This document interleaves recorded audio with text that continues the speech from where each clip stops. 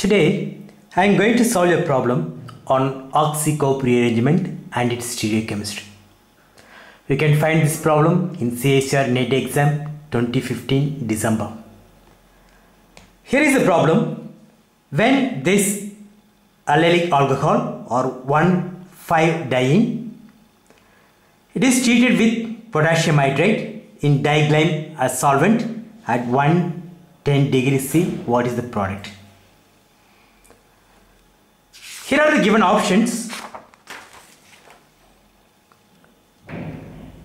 First one, epoxide has been formed, that is OMe here, that acts as leaving group, and the OH, it displaces that. The second one, there is change in the carbon skeleton. The carbon, instead of this position, it has come here. So that is rearrangement.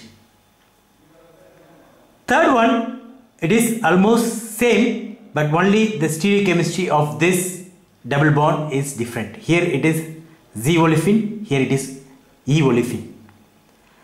Fourth one, again it is rearrangement, the carbon skeleton is same. The only difference here it is Z olefin, here it is E olefin. The stereochemistry it is same, but here it is different, it is trans, hydrogen and the methyl, they are trans. Now, which one of these options is correct? In order to solve this, you should know corp rearrangement.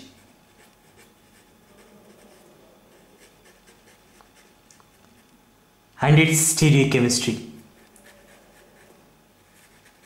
Or you can say transition state.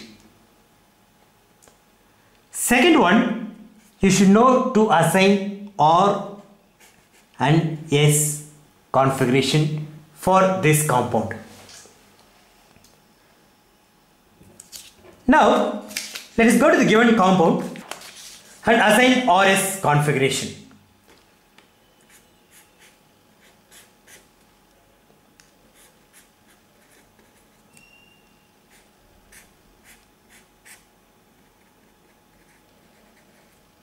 This is the given compound. What is the configuration of this center and this center? There are two chiral centers. What are the configuration? R or S? Here, the first priority goes to OH. Second one goes to this one. Since the next atom it is oxygen, this gets higher priority. And the third one, this one, because there is double bond. So this gets third priority. Fourth one, this methyl. Now it is clockwise direction. So this carbon gets R configuration. What about this? There is hydrogen which gets thick line. That means it is above the plane of the paper. Now if you give the priority, the first priority goes to this one, second priority this one, third this double bond. Now it goes in anti-clockwise direction. Since the least priority, that is hydrogen, it is on the top, you have to just reverse that. So this also R. Now you may know that the corp rearrangement goes through a cyclic chair conformation transition state. That is,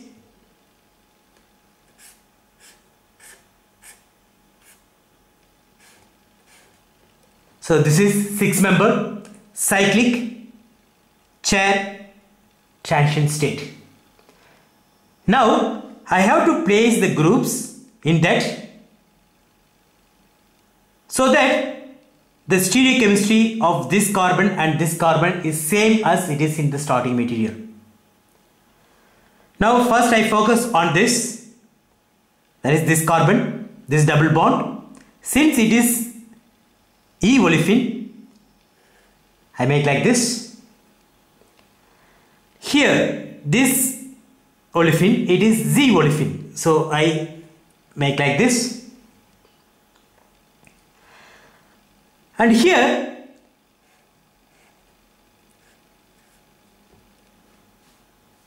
there are two positions. Now I have to place this OH here or here. Whether I have to place the OH here or here. If you know this configuration of this center, it will be very useful for that. Since it is R configuration here, here also it should be R.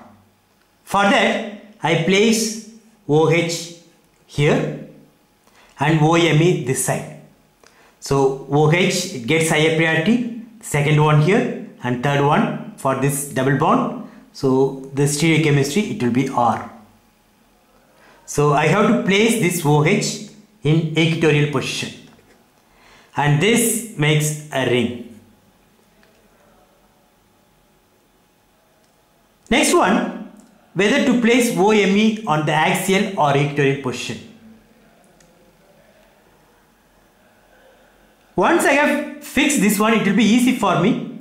Since the stereochemistry between this and this, it is trans, I have to place the OMe trans to the OH in 1-2 position, equatorial or trans.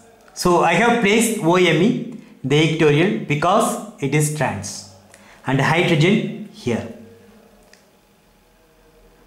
I can give configuration for this and I can check whether whatever I have done that is correct or not. For example, higher priority, first one, second, third. Since I need to view from here, it will be R. So it is correct. Now this compound undergoes 3,3 sigma-trophic rearrangement upon heating, that is called co-rearrangement. This bond is broken and it goes like this. This double bond makes a bond here. This double bond migrates here. So what I get is double bond here, OH, then one bond has been formed like this. Here there is methyl, on the top hydrogen,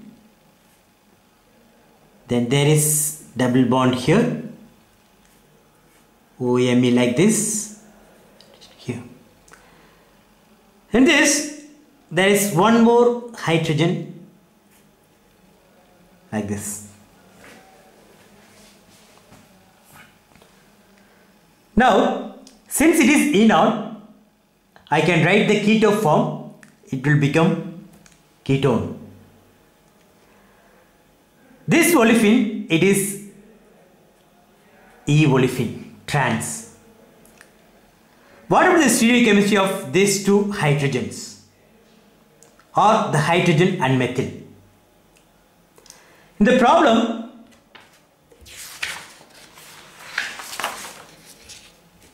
they are focused on the double bond at OMe, this one, whether it is cis or trans.